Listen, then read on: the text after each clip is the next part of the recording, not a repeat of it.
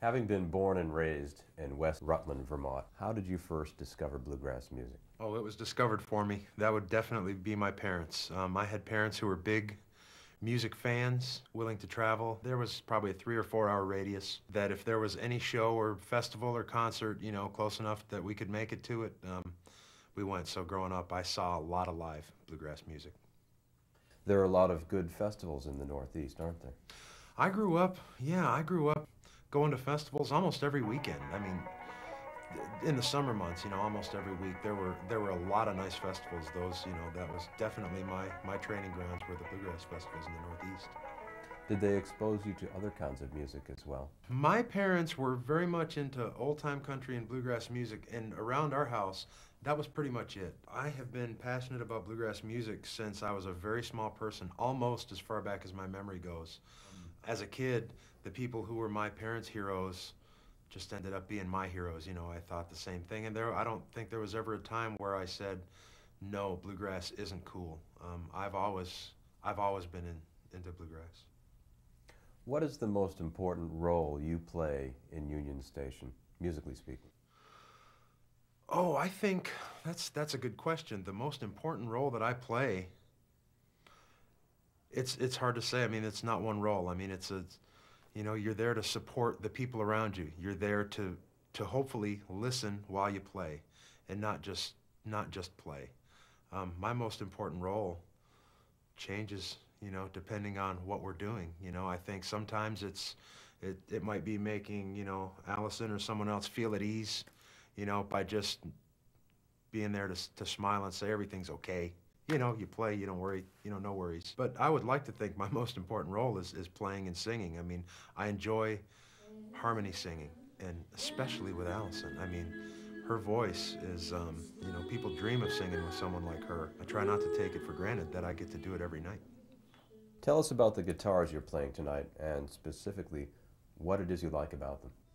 The guitars I'm playing tonight, one of them, my main guitar, is a 1946 D28 herringbone. It's a Martin, and it's my first guitar. It's the guitar that I picked up when I first joined this band. I wasn't a guitar player when I actually joined the band, so I had a lot of catching up to do, and I was just very lucky to find this particular guitar. It's very much a player's guitar. I haven't found a nicer guitar for the sound that I like than that one.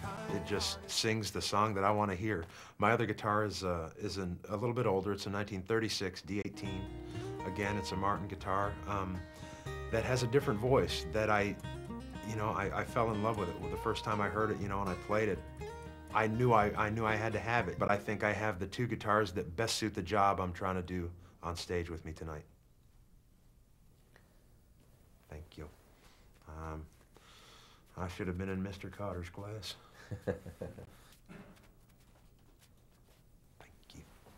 Did you think initially the film Oh Brother, Where Art Thou and its soundtrack would have the profound impact on roots music that it has? Boy, I think there's no one out there that can say they thought it would make such a big splash. When we were first approached to do the Oh Brother stuff, we were all very excited because we were Coen Brother fans to start with. So the thought of getting to do some music in one of their movies was extremely appealing.